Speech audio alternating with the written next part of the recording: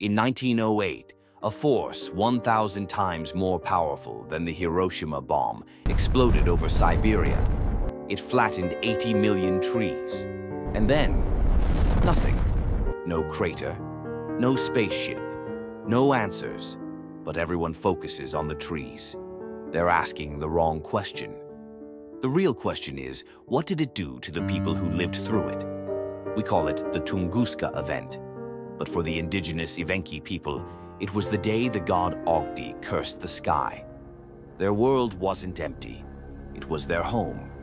And they were right there.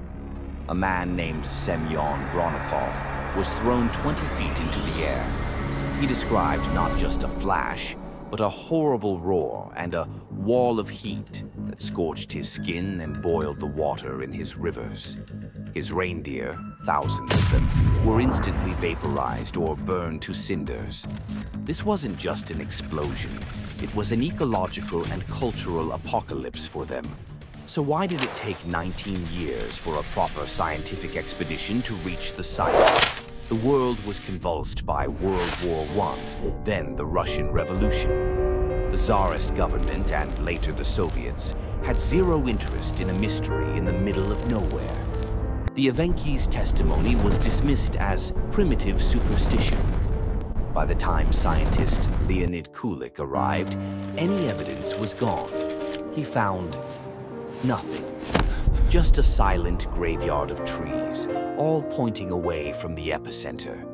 The most important crime scene on Earth was left cold for 2 decades. The leading theory is a meteoroid airburst, but without a crater we can't be sure. Was it a comet? A rogue black hole?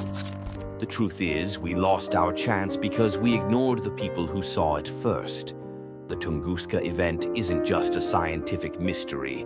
It's a story about how easily we overlook human stories in the pursuit of a bigger truth. We searched for a crater, but the real impact was on the lives forever shattered below. What do you think about this side of the story?